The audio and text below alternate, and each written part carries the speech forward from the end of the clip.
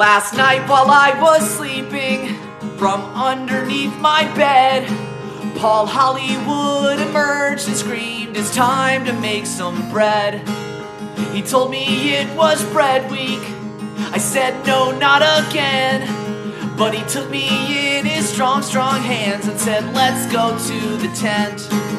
But this was not the tent you've seen on the Great British Baking Show. It was a Paw Patrol tent that he bought on clearance at a Lowe's. I baked an oaty nut bread filled with cheese, and he told me that the ancient ones were pleased. I said, "Paul, you are never welcome here."